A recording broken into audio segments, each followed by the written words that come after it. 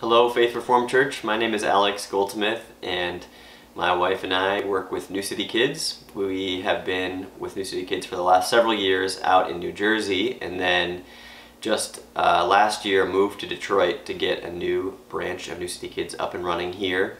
And it is up and running. It's been really exciting, even though COVID has been a challenge for sure. We have been able to start serving teenagers and elementary age students this past year.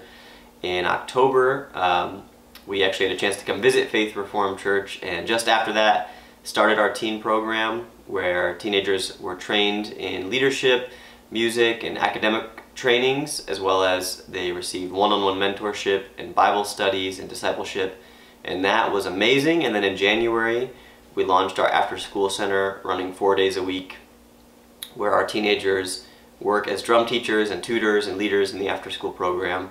And yeah, despite the challenges of COVID, I think it's really been God's timing to launch here, because so many kids have been just really hungry for opportunities, for ways to get out of their house, and we've been able to really step in that time when so much has been online, including school, which is still online now in Detroit.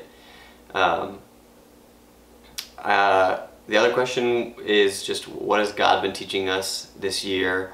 God has been teaching us a lot. I think we've just been learning to trust in Him for everything along the way. But one thing that really sticks out is just looking to Jesus' example of humility and authority. I think we've been seeing that Jesus walked in tension with humility and authority, and as we come into a new neighborhood, in a new city, and start this new ministry here, we're learning to walk with humility and learn from those around us, learn from the community, but also authority in the Spirit, as well as what God has called us to do here. And so trying to learn how to hold those things together.